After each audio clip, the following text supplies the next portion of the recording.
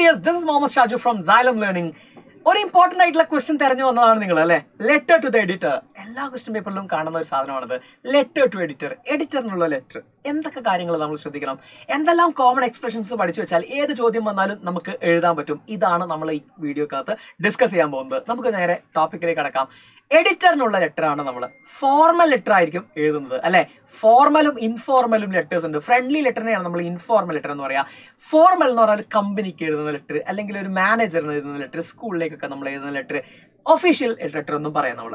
അപ്പൊ അതാണല്ലോ നമ്മുടെ എഡിറ്ററിന് എഴുതേണ്ടത്. അപ്പൊ ഇവിടെ ശ്രദ്ധിക്കുക, ഇതിൽ നിങ്ങൾക്ക് ഉപയോഗിക്കാൻ പറ്റുന്ന കുറച്ച് കാര്യങ്ങളാണ്. ഫ്രം എഴുതുന്നു, ഡേറ്റ് എഴുതുന്നു, ടു എഴുതുന്നു അല്ലെ, സബ്ജക്ട് എഴുതുന്നു, റെസ്പെക്റ്റഡ് സർ എന്നൊക്കെ പറഞ്ഞ് ശേഷം നമ്മൾ സബ്ജക്ട് എഴുതുന്നു, താഴെ നമ്മൾ അതിന്റെ ഒരു ബോഡി ഓഫ് ദ ലെറ്റർ എഴുതുന്നു, കൺക്ലൂഡ് എഴുതുന്നു. ഇതാണ് അതിന്റെ ഒരു രീതി. നമുക്ക് നേരെ ആ ഒരു കോമൺ എക്സ്പ്രഷൻസിലേക്ക് പോകാം. എല്ലാത്തിലും നിങ്ങൾക്ക് എഴുതാൻ പറ്റുന്ന ചില എക്സ്പ്രഷൻസ് ആണ് നമ്മൾ പറയാൻ പോകുന്നത്.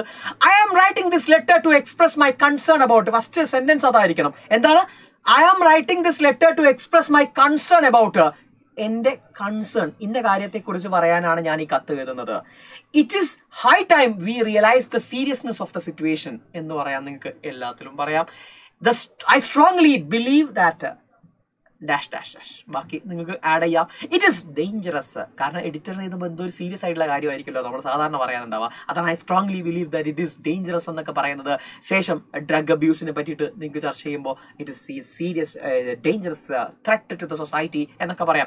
It is the need of the R. ഈ സാധനം പഠിച്ചു വെച്ചാൽ എല്ലാത്തിലും എഴുതാം നിങ്ങൾക്ക് അല്ലെ. സ്പീച്ചിൽ എഴുതാൻ പറ്റുന്നുണ്ട്, അതുപോലെ നമ്മുടെ റൈറ്റപ്പിൽ എഴുതാൻ പറ്റുന്നുണ്ട്. അപ്പോൾ ഇതൊക്കെ നിങ്ങൾ ഓരോ കാര്യങ്ങൾ അങ്ങോട്ടും ഇങ്ങോട്ടും മാറ്റി മാറ്റി എഴുതിയാൽ മതി. Stern step should be taken to address this issue എന്ന് പറയാം. I would urge the authorities to look into the matter seriously. Next, kindly publish this through the appropriate columns of your esteemed daily. Esteemed daily എന്ന് പറഞ്ഞാൽ നിങ്ങളുടെ esteemed ആയിട്ടുള്ള പത്രത്തിൽ ഇത് കൊടുക്കണം. ഇതും ഈ നിർബന്ധമായിട്ട് പഠിച്ചു വെക്കേണ്ട, അവസാനിപ്പിക്കുന്ന സമയത്ത് നിർബന്ധമായിട്ട് നമ്മൾ പറഞ്ഞു വെക്കേണ്ട ഒരു സെന്റൻസ് ആണ്. Kindly publish this through the appropriate columns of your esteemed daily എന്ന് പറയുന്ന ഭാഗം നിങ്ങൾ ഓർത്തു വെക്കണം. അപ്പൊ ഇത് വളരെ ഇമ്പോർട്ടന്റ് ആണ് ഈ ഒരു സെന്റൻസ്. ഓക്കെ, അപ്പൊ അത് ഓർത്തു വെക്കുക. I would urge the authorities to look into the matter seriously. അതുപോലെ തന്നെ it is the need of the hour, it is dangerous. ഫസ്റ്റത്തത് I am writing this letter to express my concern about എന്ന ഇങ്ങനെയുള്ള ഒരു മൂന്നാലെണ്ണൊക്കെ നിങ്ങൾ എന്ത് ചെയ്യുക, നിർബന്ധമായിട്ടും പഠിച്ചു വെക്കുക. അതിനൊരു സ്ട്രക്ചർ ആവും, മാർക്ക് എവിടെയും പോവില്ല. കാരണം സ്ട്രക്ചർ ഉണ്ടെങ്കിൽ കംപ്ലീറ്റ് മാർക്ക് തന്നോളെന്നാണ്. റെഡി അല്ലേ? അപ്പൊ ഇനി നമുക്കൊരു ക്വസ്റ്റ്യനിലേക്ക് വരാം.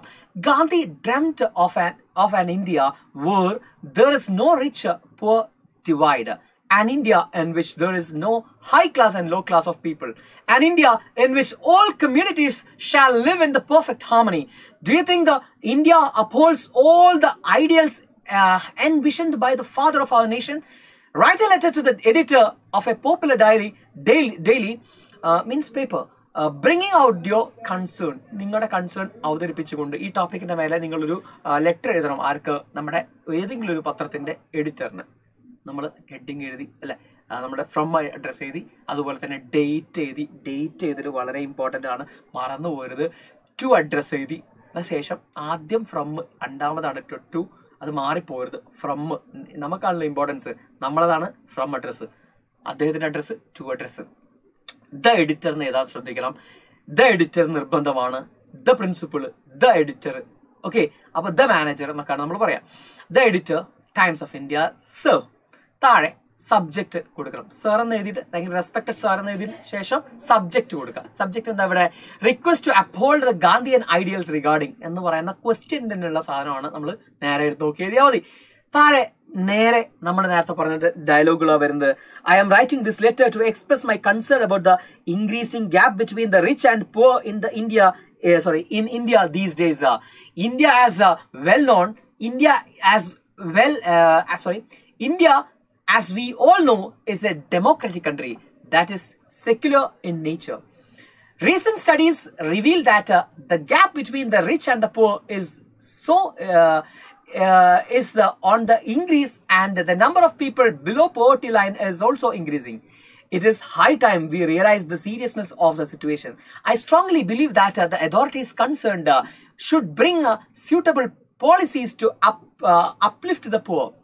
ഉയർത്തിക്കൊണ്ടുവരാൻ. The poor should be given free education and job opportunities, free medicine, medical and health insurance should be provided to the BPL families. I would urge the authorities to look into the matter seriously. Kindly publish this through the appropriate columns of your esteemed daily. Kando, nammal aavarthichu. Then yours truly SD നിർബന്ധമാണ്. Signature SD എന്ന് പറയാം. Signature നിർബന്ധമാണ്. അത് താഴെ എഴുതിയാൽ മതി. SD എന്ന് പറഞ്ഞിട്ട് നമുക്ക് ഇങ്ങനെ താഴെ എഴുതി വെക്കാം. ഓക്കെ, ആക്ച്വലി പേര് എഴുതാം. പരിപാടി കഴിഞ്ഞു. ഇത്രയാണ്. അപ്പോൾ നമുക്കൊരു സംശയമുണ്ടോ, ഇത് കുറച്ച് എഴുതിയാൽ മതി? നമ്മൾ ഫോർമൽ ലെറ്റർ നമ്മുടെ എഡിറ്ററിനുള്ള ലെറ്ററൊക്കെ ആണെങ്കിൽ ഇങ്ങനെയുള്ള ജനറൽ ക്വസ്റ്റ്യൻസ് ആണെങ്കിൽ നമുക്ക് കുറച്ച് എഴുതിയാൽ മതി. ഓക്കെ, നമ്മുടെ ഇനി ഇതിനകത്ത് നിങ്ങൾക്ക് ആഡ് ചെയ്യണമെന്ന് ചോദിച്ചാൽ ഒരുപാട് ആഡ് ചെയ്യാൻ തരും. കാരണം ഇതൊരു ജനറൽ ടോപ്പിക്കാണ്. ഈ ടോപ്പിക്കിനെ മേലെ നിങ്ങൾക്ക് പറയാൻ പറ്റാവുന്ന ഒരുപാട് കാര്യങ്ങളുണ്ട്. അതിന് ഒരുപാട് കേസസ് ഉണ്ട്, ഒരുപാട് എക്സാമ്പിൾസ് ഉണ്ടാവാം അല്ലേ. അതൊക്കെ നിങ്ങൾക്ക് എന്ത് ചെയ്യാം, ആഡും ചെയ്യാം. പക്ഷേ അത് ഇൻഫോർമൽ ആയിട്ട് പോകരുത്. ഫോർമൽ ആയിട്ടുള്ള ലാംഗ്വേജ് തന്നെയായിരിക്കണം നമ്മൾ എന്ത് ചെയ്യുന്നത്, ഇത് എഴുതി വെക്കുന്നത്. റെഡി അല്ലേ? അപ്പോൾ നമ്മുടെ ആ ഒരു കാര്യം അതിവിടെ തീരുകയാണെന്ന് വെച്ചാൽ എഡിറ്ററിനുള്ള ലെറ്റർ നിങ്ങൾക്ക് മനസ്സിലായെന്ന് വിചാരിക്കുന്നു. ആ എക്സ്പ്രഷൻസ് ഒക്കെ ഒന്ന് പഠിച്ചു വെക്കുക. അടിപൊളിയായിട്ട് പരീക്ഷയ്ക്ക് എഴുതുക, നല്ല മാർക്ക് വാങ്ങിച്ച് പാസ്സാവുക. Okay, thank you.